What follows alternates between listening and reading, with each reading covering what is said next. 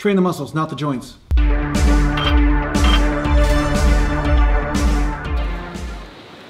am Gallant! Gallant!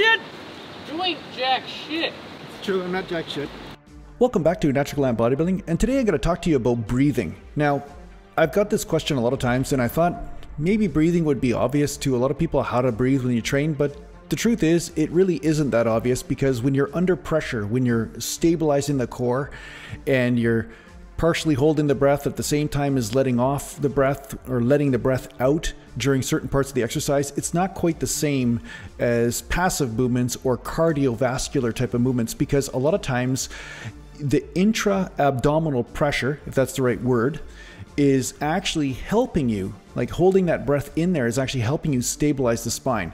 So what I'm going to do is talk to you a little bit about how I breathe when I squat, right? So you're going to get a little bit of idea here. So here I am doing 4 plates, and you're getting an idea how I breathe, okay? So a lot of it's holding my breath, but you'll hear me exert the breath or exhale the breath at the top of the movement, but I kind of let it out just in little bits at a time as I ascend in the movement. So anyway, just listen here.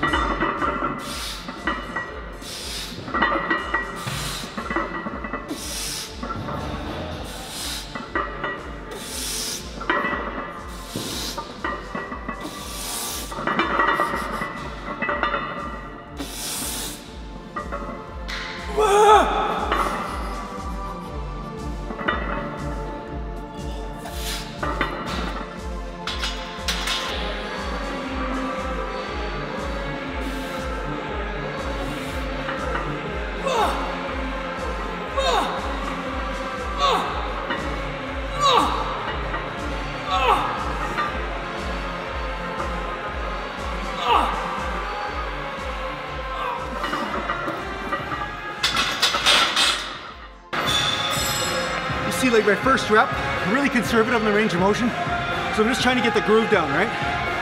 I want to say something. I don't know what to say. There's something on my mind. There's something.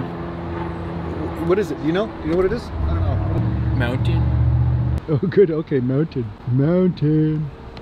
Oh, there we go. Just so you know, this footage is from January. That's all this footage is. See, that's the thing. There's so much footage I haven't used yet. So yeah, this stuff's from the vault right here. But again, as you notice, as I'm exhaling on the way up, I'm letting it out under pressure. I'm not just blowing it out and just, you know, going in and out with the breath like. So don't breathe like this.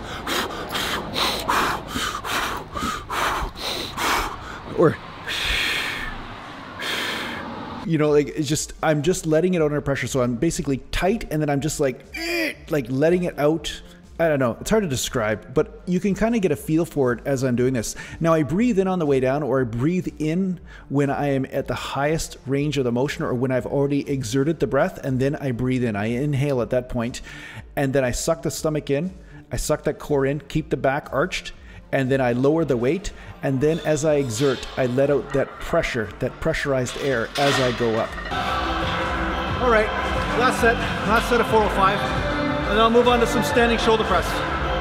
Some of you guys are asking me out there if I ever do standing shoulder press or if I ever do shoulder presses. Yeah, I do, but my main priority is my rear delts and my side delts, so I'm not too worried about the front delts too much. So I'd rather use my front delt energy for chest pressing, you know, to increase the pecs. But yeah, today I'll do some shoulders.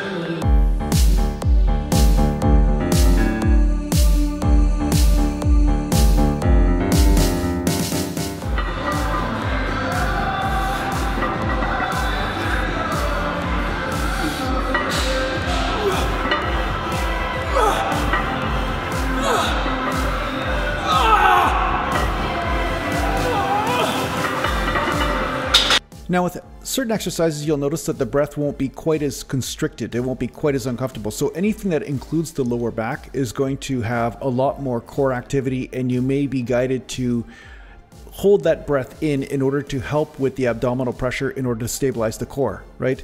So that's why the breath is sometimes a lot more uncomfortable to maintain during movements which include a lot of lower back movement, a lot of core activity, that sort of thing.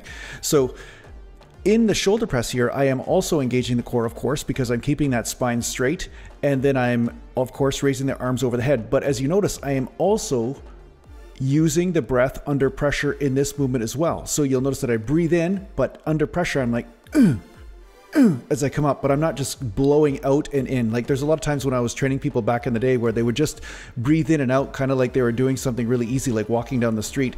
And ultimately, working out or lifting weights is not like that. It's almost like you're an exhaust valve. You have to use that pressure in the breath in order to exert force. So I find the breath and force go hand in hand, which is why in karate and stuff, you see guys going, huh, huh. Like the force is coming right from the lower abdominal area. So that includes a lot of extra energy or power, right? So this also can help you with your weight training, and this is also how bodybuilders and weightlifters use their breath in order to exert force.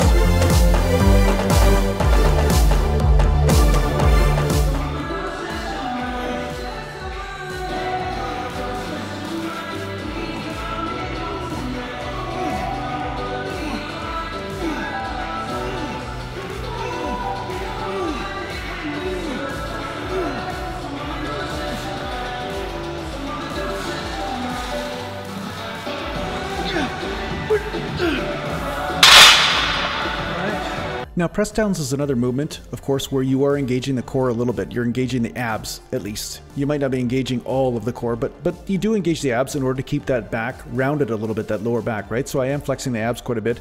And so really the same principle applies. I notice that I don't need to breathe quite as much. I keep that core tight. Sometimes I hold my breath, and then as I feel the need to exert effort, then again, the exhaust valve method, I guess you could call it.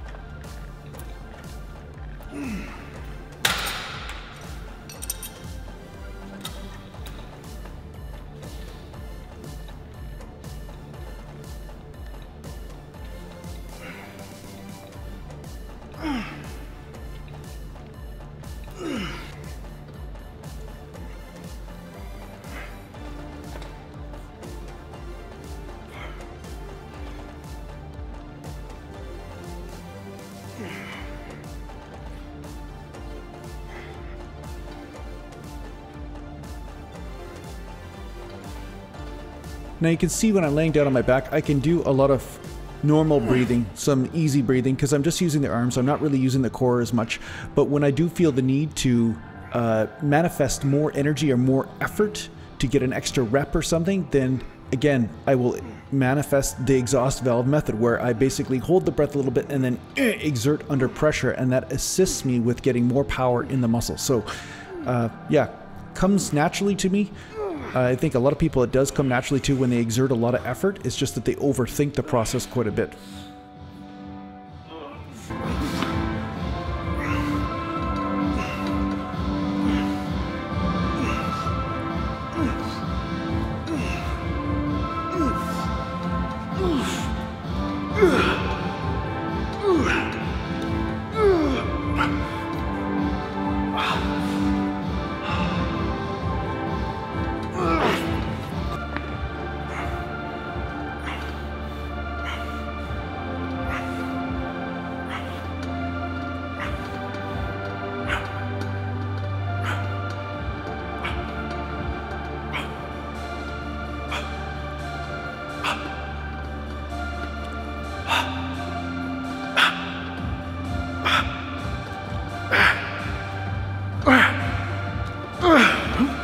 You'll find that during isolation movements such as this one, that whatever you do with your breath will be a lot more forgiving. It's not necessarily quite as important for you to have the perfect breath in order to manifest the power, but I still, as you can hear, I still go back to the same type of breath, right?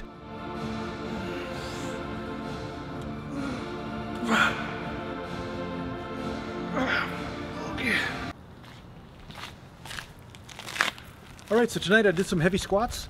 I got a good few sets in there, whatever, and like I said, usually the first rep or so I'm pretty careful with the range of motion. I try to be a little bit more conservative just to get that groove down, to make sure there's no snappy or stretchy in a weird placey. Then I went on to doing a little bit of shoulders. So those are the standing shoulder presses that I talked to you guys about, and yes, I do shoulder presses from time to time. I just haven't done a lot of them lately because I do want to concentrate on those rear delts and the side delts mostly, and the rotator cuff.